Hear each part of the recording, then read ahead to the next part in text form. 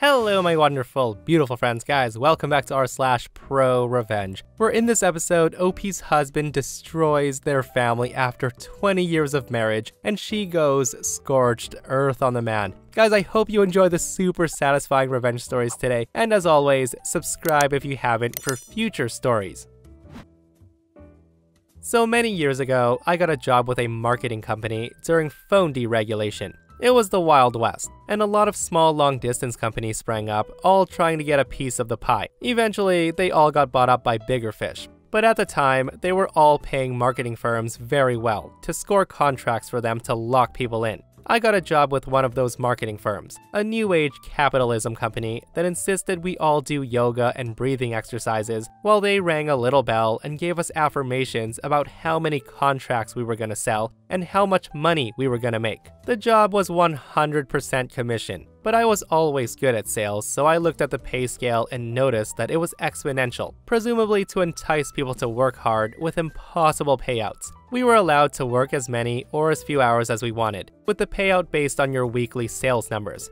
I decided that I would give it a shot for 1 week to see how much I could realistically make, before deciding if I was willing to put up with the tasteless vegan snacks and mandatory voluntary yoga regime. So for the next week, I pushed myself as hard as I could. For 7 straight days, I worked 14+ hour days every single day, using every trick and technique that I had learned doing sales to score as many contracts as I possibly could. I figured this would tell me my maximum potential income, and I could decide on that basis whether to stay. At the end of the week, I had blown everyone else out of the water. In fact, I had not just gotten more contracts than anyone there had ever seen in a week, I had gotten more than any of them had seen in a month. Because of the exponential scale, I realized that I was making absolutely ridiculous amounts of money, like $10,000 plus a week. They had never expected anyone could actually hit those kinds of numbers. So coming the next week, I was expecting a huge payday, but I ended up with 5% of what I expected. They told me that there were problems with my contracts,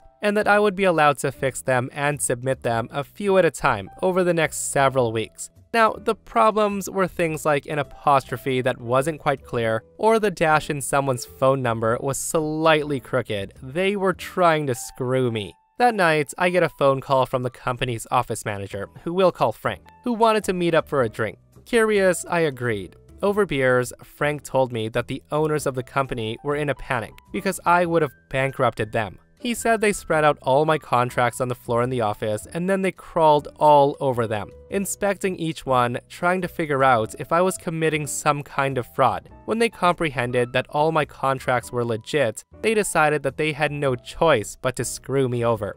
That's when Frank told me that he realized at that point if they would screw me, that they would try to do that to him too. And besides, he was tired of doing yoga. He asked me if I would be willing to go into business with him and go head to head with his bosses. Now I thought it sounded intriguing, but I asked him how he thought we could compete. Frank explained that he had found out that they actually didn't have the contract for our city. They were acting as independent contractors for another company, who had the contract to market the service in an entirely different city. They were poaching here, because the person who did have the contract wasn't actively using it. So together, we put a pitch and approached the guy with the real contract, Joe, and told him about the people poaching his turf. We agreed that we would split with him, and we'd take the upfront money for each contract, and he would get the back-end money down the road. It was a good deal for everyone, so Joe contacted the phone company and had them threaten the poachers with a big lawsuit if they don't stop. A week later, Frank and I strolled into the offices of our old employer. Most of the furniture and all the yoga mats was gone. There was just a table, a couple of filing cabinets, and a file box with the final pay envelopes for everyone. I made a show of counting my money to make sure it was all there, and the two owners, husband and wife, told Frank and I bitterly that they had to take cash advances on their credit cards for this money, and they asked me if I felt guilty for destroying their lives. I smiled and said, nope, and left. Our marketing company made us a lot of money over the year, until the company got bought out by Sprint and the gravy train ended. Guys, I always find it so funny that when sleazy idiots are caught screwing their employees over, they pull out the victim card. I hope you're happy. You destroyed our lives. What about the people you were taking advantage of? And guys, one thing I've learned with reading all these revenge stories is never, ever, ever mess with anyone's money because it never ends well. This is a story of my cousin. He used to work as a parking officer a few years ago. The following story happened to him, and his response seemed befitting to the subreddit. So one day, my cousin was off his shift, and he was in his civilian clothing. He was simply shopping for groceries at the supermarket that evening. Once he left the supermarket, he went back to his car and he loaded the trunk with his groceries. He then proceeded to put the key in the ignition and to start the car. But before he was able to exit the parking space, he got blocked by another car, meaning to stop him from leaving his parking spot. Then, out comes a guy who's trying to confront my cousin. The guy knocks on his window and orders him to step out of the vehicle while flashing his badge. It turns out that guy's an undercover cop in civilian clothes and he's driving an unmarked vehicle. My cousin complies and steps out. That's when the jerk says, "Seems that you have quite a beast of a ride there, my friend." My cousin responds, "It's only a family SUV, officer." The jerk says, "I'm not quite sure about that. I've heard some unusual sounds from your engine as you pulled over. I suspected you might have installed some illegal performance modifications on your vehicle." My cousin replies, "I assure you I haven't. My car is in perfect stock condition." The jerk tells him, "Well, I had to make sure, so I waited for you until you got back, so you can turn the ignition on again, and I do believe there might be a few modifications to your car, now that I heard it again."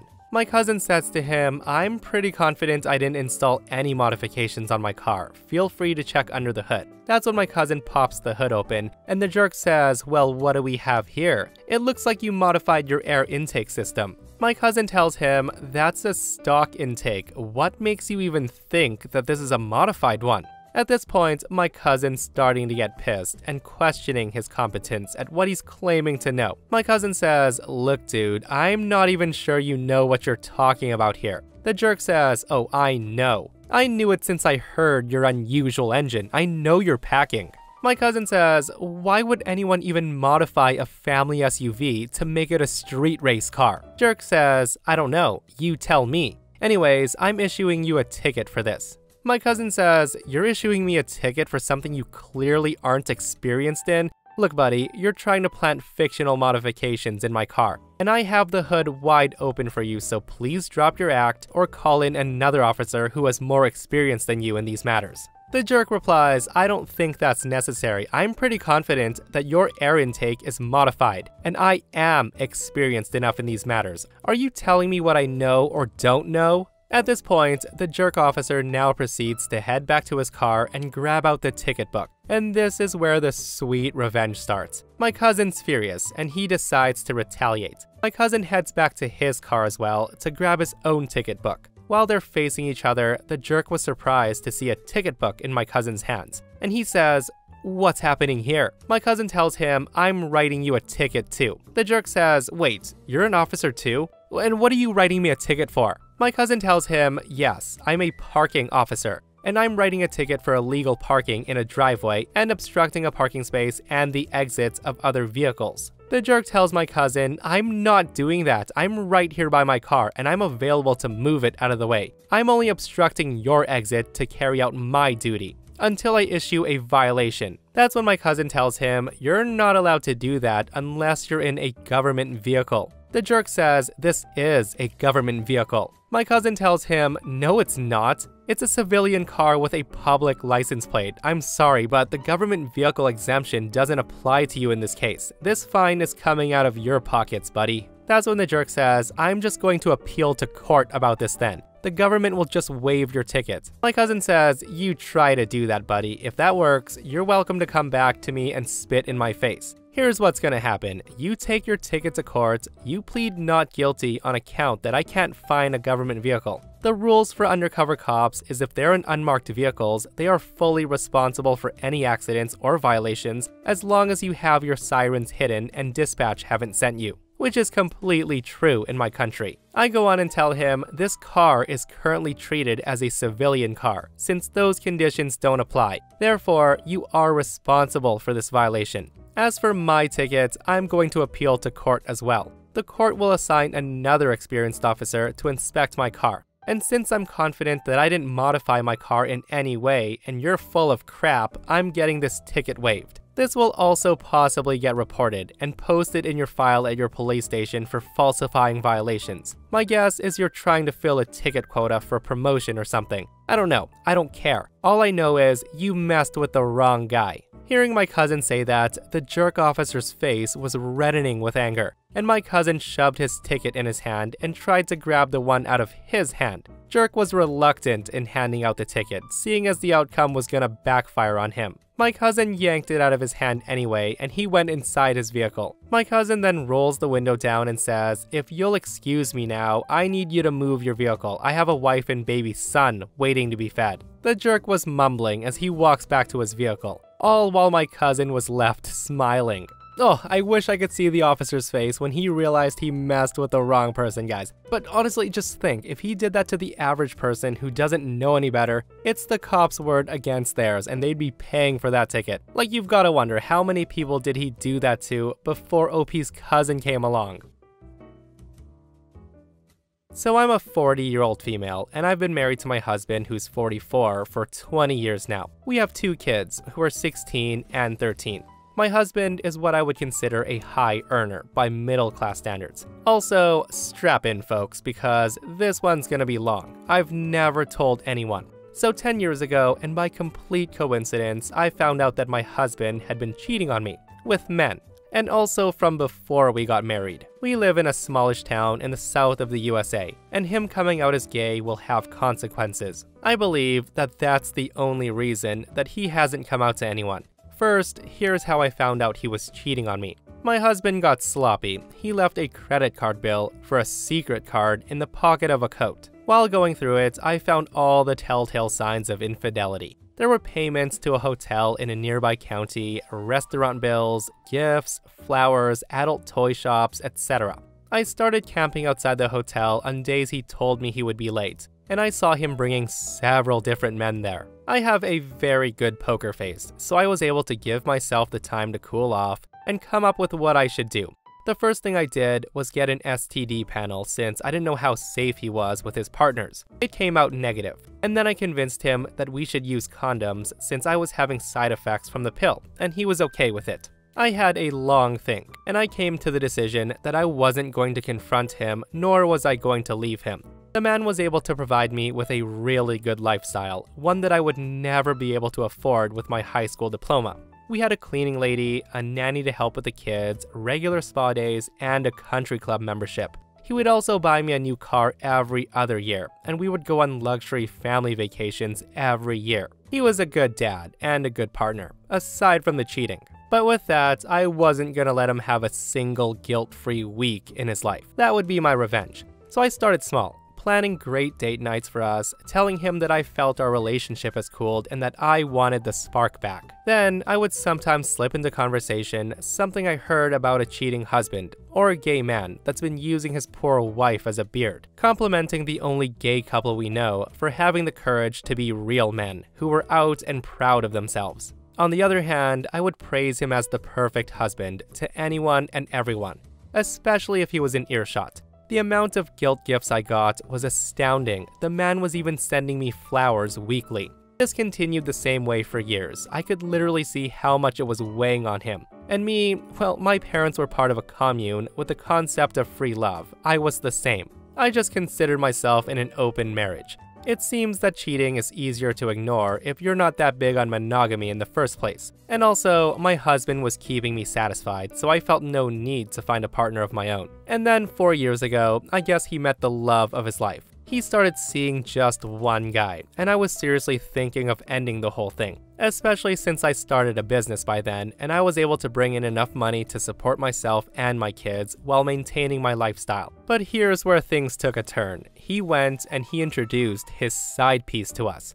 He effing brought the man into our house and introduced him to our kids, and that was enough for me to keep tormenting him. Apparently, the man he introduced to the family was a new friend he made while golfing. He then starts hinting at moving to another state, one where it would be easier for him to come out. I refused. I told him that my business was here and I wasn't going to start over in another state. Also, the kids had their friends and extended family here, so it would be unfair to uproot them. Then he started trying to start arguments. I guess he wanted us to fight, and then for me to ask for a divorce. I just stopped all those arguments in their tracks. I would just agree with whatever he said. He was always right and I was wrong. And to make it up to him, how about some nice dinner and some great sex? And he hated that. I knew from spying on his phone that sleeping with me felt like cheating on his boyfriend, which is funny. I also knew that his boyfriend was pressuring him to leave me almost every day. He was at a point where he was stuck between a rock and a hard place, and he started drinking. And when it got too heavy, that's when I decided that enough was enough. I wanted to ruin his life, not his health. Also, I grew up with an alcoholic father, and I didn't want that for my kids. So with that, I gathered all the evidence of his infidelity over the last 9 years. Photos with different men, conversations, his Grindr profile, everything. Then I hired a divorce attorney. On top of that, I mailed the evidence to his employer, as he has a morality clause in his contract and adultery breaks it. I also sent it to all of his relatives, including his parents, as well as our church. And it was like a bomb exploded. He was fired and the congregation turned on him. And I do want to note that they turned on him for cheating, not for being gay. Let's keep that straight. I would never allow my kids to be part of a church that discriminated against their father, even if he wasn't out. Because of this, his life was ruined, and his own parents wouldn't take him in after I kicked him out, and he was shamed publicly. Gotta love that small town gossip mill. And the cherry on top was his boyfriend was run out of the town, and he couldn't even follow him because he wanted to fight for custody of our kids. Now it's almost a year later, and I'm a free woman. I got to keep the house, my car, and my business. He got 75% of the retirement and investments accounts, but he won't be paying alimony. I got full custody while he got visitations, and I also got child support. He had to move 6 hours away to find a new job, and he couldn't put the last job he worked his whole life at as a reference. His relationship with his family is rocky, and his reputation in town is ruined, so he can't move back anytime soon. The love of his life also left him for good, and my kids only tolerate him because I did my best to shield them, and to tell them that he's still a good father to them. I also made sure to treat him politely around my kids and never talked bad about him. We had a lengthy talk about how their father being gay is okay. It's who he is, and that's not his fault. That the only wrong thing he did was hiding it from me. So I guess the results of his cheating was years of guilt followed by a ruined life. And let's make something clear, I'm not the good person in this story. We were both bad. I'm not here trying to get pats on the back or be told that I did well. I know what I did was messed up, and I'm here because I wanted to tell someone, and I can't do that in real life. Oh my goodness, guys. And what makes this revenge even sweeter is OP admitted she wasn't even a good person. She just did what she needed to do to get the job done. And honestly, OP's husband cheated on her for decades, and he deserved what he got. Especially after introducing the lover to the family as a golfing buddy, thinking the wife had no clue. I can understand why OP went scorched earth. This is the perfect example of effing around and finding out, sir. And in this case, literally. This happened about a year ago. I came home from spending a weekend at my girlfriend's to find my condo had been broken into. The place was trashed, and about $18,000 worth of camera equipment and electronics were stolen. I made a report with the police, and they did absolutely nothing. That's when I tried to get in touch with a detective, to no avail. Another unit in my condo complex had also been burgled, and they took their computer, but more importantly their car keys and car. Now, my keys were also stolen. But I think since my car's a manual, they elected to take a much more boring automatic car that my neighbor had. So after a day of trying to get the police to take matters seriously, at around 10 p.m. that same night, I get a ping. My laptop had been opened and connected to the internet. I look for the location, and it turns out it's at a hotel about a half a mile away from my house. So at this point, I realize that I'm not dealing with criminal masterminds. I ride down to the hotel to see if the desk person will tell me which room they're in. Since I do have a pretty good idea for where the room is, I'll accept for which floor they're on. They of course don't tell me, but as I'm leaving, I see my neighbor's car just sitting on the street. So we call AAA and the police, steal the car back, and tow it to a different location, somewhere else in the neighborhood. We did that since the thieves still have the keys and they could easily come and steal it back. My neighbor has resigned to rekeying his car and dealing with that expensive headache, but it's still a win to have the car retrieved. So while we were there, I thought it would be a good idea to bring the police with me to the hotel desk. But without a warrant or backup, they're unwilling to even knock on the door. The next morning, I get up nice and early, call the detective assigned to my case, and he has the answers.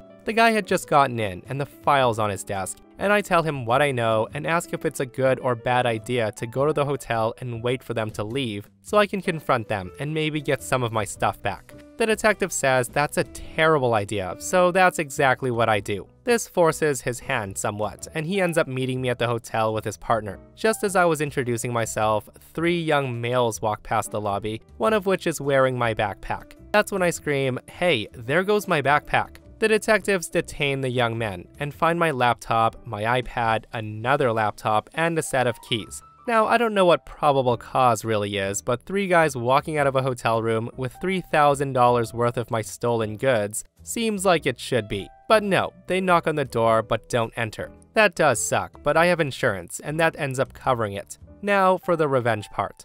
Only one guy was carrying anything stolen, so he faces a pretty massive stolen property charge and he pleads out to a year in jail. Now that's not bad, right? Well, in my victim impact statement, I talk about how I feel unsafe now and how the insurance company had to pay me out, and I request restitution for the full amount, plus the new security system we've installed on our property. The suspect is staring daggers at me. Apparently in the interrogation, he was incredibly angry, and he was at a complete loss for how he got caught. I'm happy enough to fill in the courtroom with those details, and I give an interview to a local paper. So whenever anyone Googles his fairly distinctive name, all of this comes up.